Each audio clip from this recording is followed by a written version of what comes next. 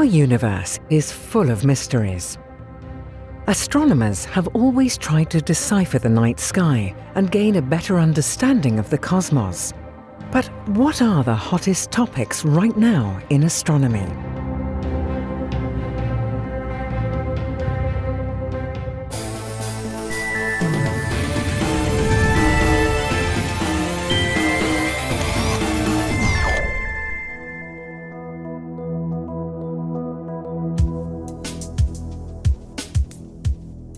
Every night, telescopes like ESO's are used to investigate a host of astronomical mysteries.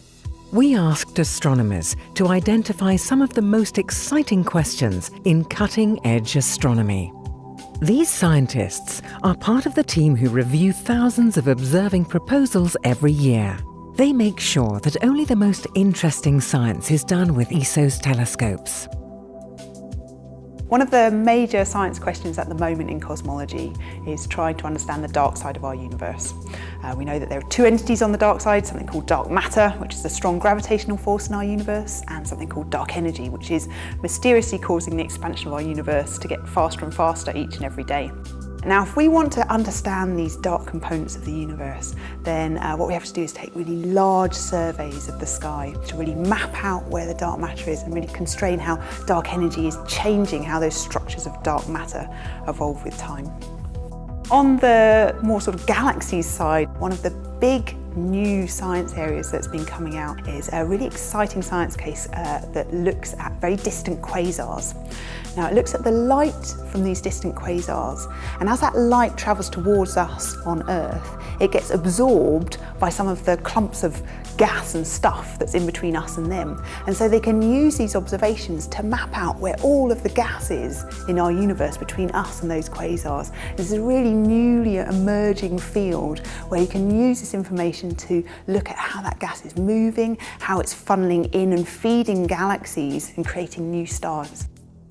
These distant quasars can also be used to understand an era in the very early universe, an era known as re-ionization. The universe nowadays is ionized since almost the beginning of the universe with the Big Bang. After the Big Bang, there was a period of neutral universe, we call it the dark times, and after that the re-ionization started, and we don't know very well what produced that re-ionization. It can be quasars, it can be galaxies, so many teams are devoted to that kind of science. Another hot topic is what is the life cycle of a galaxy. A galaxy is formed by gas which accretes gravitationally into a potential well, but then you may ask the question, how do the metals, the heavy elements that we see in the circumgalactic medium and perhaps also in the intergalactic medium get there? How do these metals are transported back from the galaxy to the surroundings of the galaxies? Galaxies aren't the only structures we don't yet fully understand. Astronomers are also investigating globular clusters, spherical groups of stars which orbit the cores of galaxies. Globular clusters were thought to be all very monotonic, all the same types of stars, born at the same time, with the same metallicity, living the same life.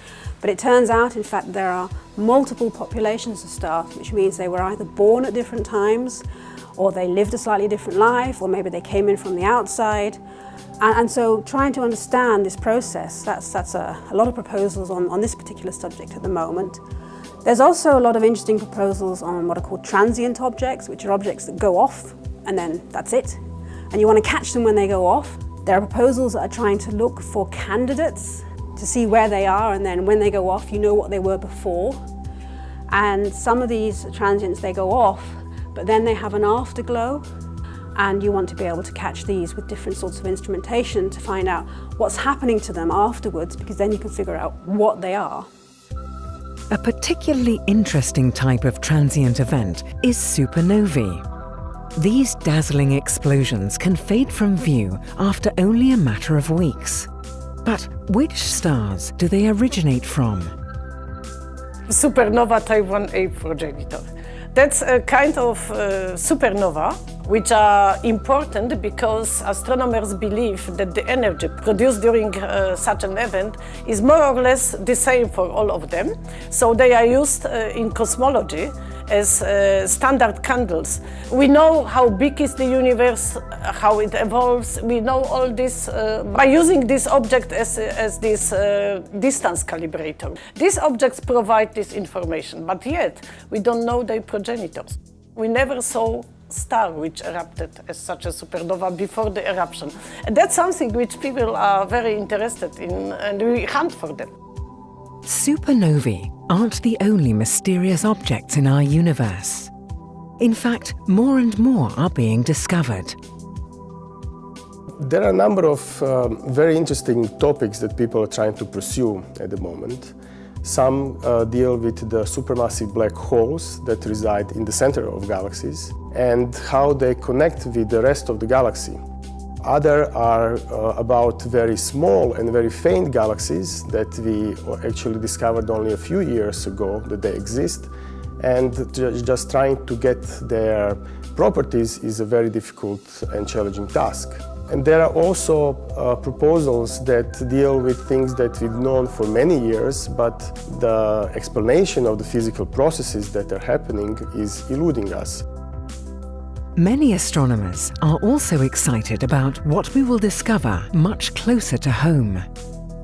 I think the hot science is really in the field of extrasolar planets, in particular observations. There are two things happening with them. The first is observations through either direct or indirect means of smaller and smaller planets around dimmer and dimmer stars. So you're looking really, we're on the hunt now for Earth-like planets around solar-type stars as well as red dwarfs, right? And then also at the same time, we have the capability now on ESO to really actually study their atmospheres directly, right? Which is absolutely mind-boggling. These topics are being investigated by astronomers around the globe, using world-class facilities like ESO's. Their findings will deepen our understanding of the universe.